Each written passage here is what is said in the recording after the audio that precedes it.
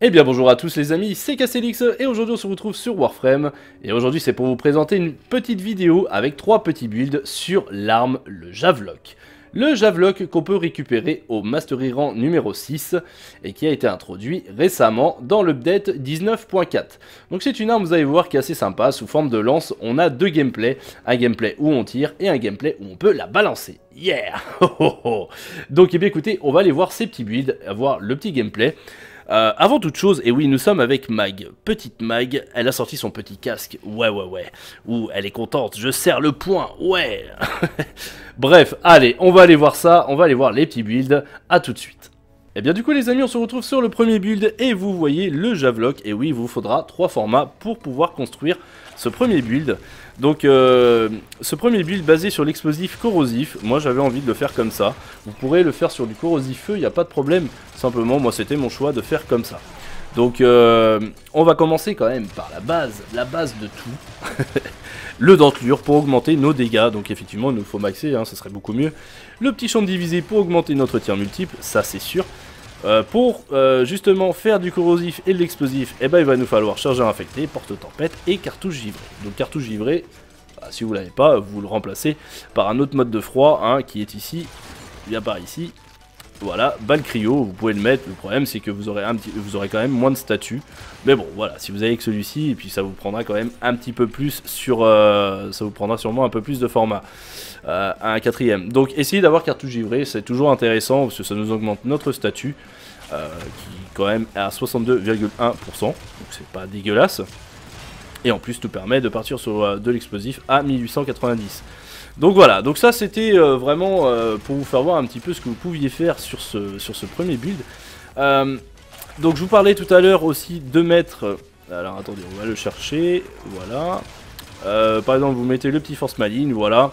Le petit force maligne qui ne touche pas à votre statut, effectivement, puisque c'est un mode statut et en plus qui nous augmente le poison. Donc simplement, là on partira sur un corrosif beaucoup plus fort. On partira sur du corrosif à 2836 au lieu de 2127.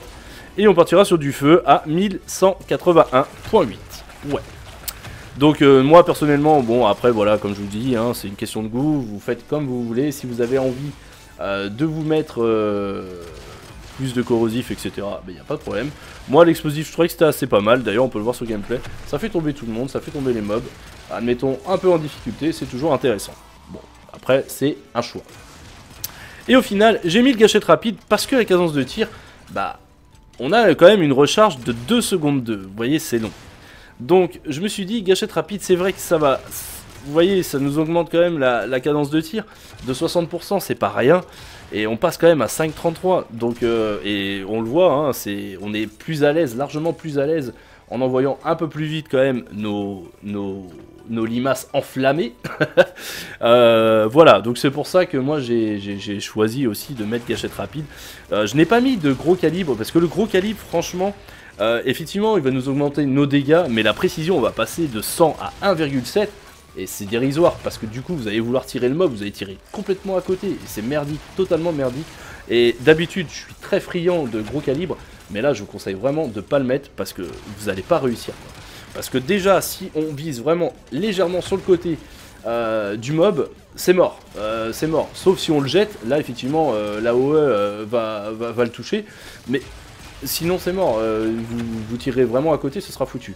Donc c'est pour ça déjà que c'est pas facile sans, enfin pas facile, faut bien viser. Alors dites-vous qu'avec gros calibre, bah, votre arme c'est merdique quoi.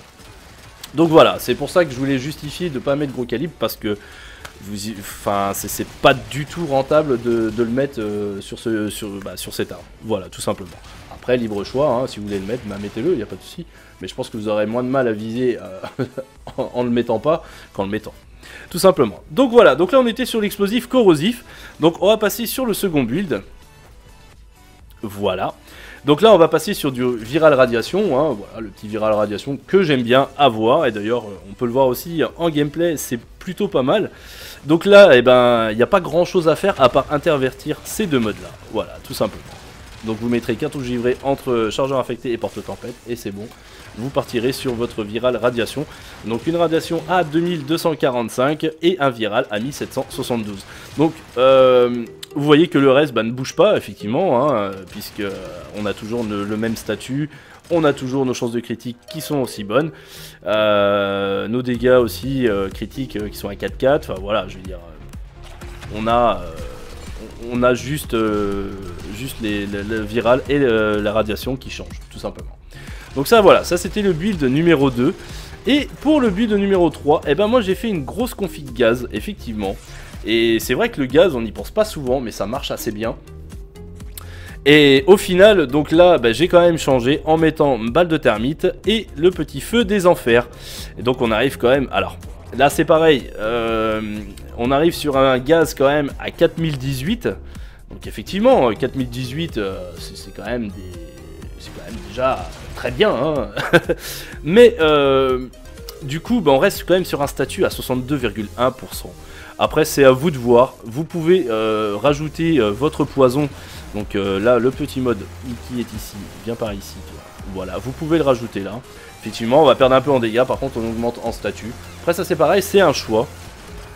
Si vous voulez, avoir plus de statut sur le gaz, eh ben vous le faites, il n'y a pas de souci.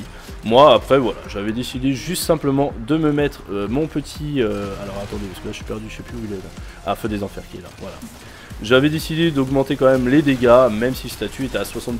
Donc voilà, ça c'est pareil, c'est un petit choix. Sachant que le Javlok, en général, bon, je l'utilise, mais bon, après je suis pas friand, comme je vous ai dit au départ, je suis pas très friand non plus du gameplay. Donc voilà, mais ça reste quand même très correct, ça reste quand même un build très sympa en gaz. D'ailleurs sur les corpus, ça marche très bien, on peut le voir sur nos petits chefs. Enfin, j'ai perdu le nom, mais nos petits chefs, d'ailleurs, on peut les voir. Ils se font bien tataner la gueule, et ouais. Donc voilà, donc ça, c'était les 3 petits builds que j'avais envie de vous proposer sur cette arme. Effectivement, il y en a d'autres, hein. Vous pouvez en faire d'autres. Vous pouvez même mettre un gros calibre si vous voulez, il n'y a pas de souci. Après, vous êtes libre de faire comme vous voulez sur le Javlok. Moi, je pense que ces 3 builds sont plutôt pas mal. Vous pouvez partir aussi avec du gaz et... du magnétique, enfin voilà, après vous faites vraiment comme vous voulez. Moi j'avais juste envie de partir sur du gaz, tout simplement, que du gaz. Ouais, 4018 en gaz, je trouvais que c'était pas mal.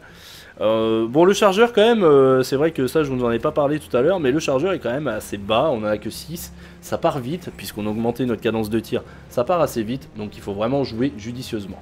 C'est une arme qui en soi est très bonne, moi j'aime bien le concept, de l'acheter en plus c'est pas mal, parce que ça fait quand même du dégât. C'est assez intéressant. Le seul bémol, bah, c'est que le gameplay est quand même assez enfin, pas difficile, je sais pas si c'est approprié comme mot, mais c'est pas un gameplay simple, tout simplement. Il faut vraiment prendre l'habitude avec cette arme, de pouvoir jouer avec, de pouvoir bien lancer aussi, parce qu'il faut aller la chercher une fois qu'on a la lancée. Hein. Votre cubro va pas vous la ramener, hein, ça c'est sûr et certain, ni votre cavate, hein. Donc il faut aller la chercher. Donc go quoi. Effectivement, on passe tout de suite sur les armes secondaires, il n'y a pas de souci. Mais voilà, non, moi personnellement, j'aime bien, j'ai trouvé ça, le concept assez sympathique. Après, je vais pas dire que c'est mon arme préférée. Voilà, parlant personnellement, ce n'est pas mon arme préférée, tout simplement. Eh bien écoutez, voilà, j'espère que cette vidéo vous plaira, j'espère que ces 3 petits builds vous plairont. Et puis écoutez, on se retrouve très vite pour des folles aventures. Allez, c'était CASTIELIX les amis, ciao ciao.